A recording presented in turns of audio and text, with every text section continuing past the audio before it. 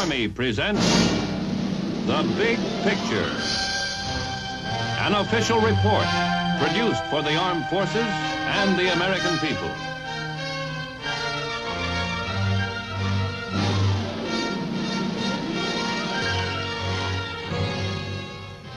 It is rare in history when a man who has distinguished his name in war goes on to greatness in peace.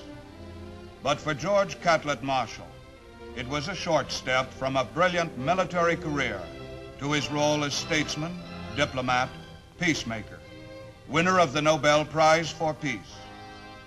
Throughout his long career, General Marshall served the most enduring ideals of a free people.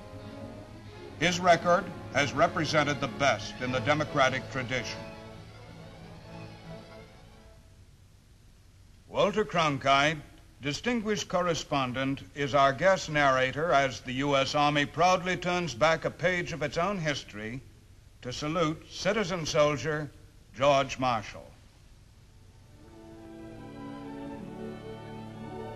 The Marshall family had settled in southwestern Pennsylvania a few years before George Catlett was born in 1880.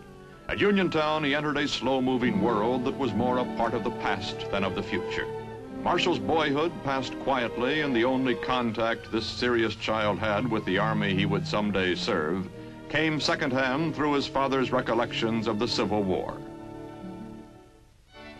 America's Indian frontier had only recently been tamed, and the stories of Carson and Custer were still fresh enough to excite the imagination of any boy. Looking backward over the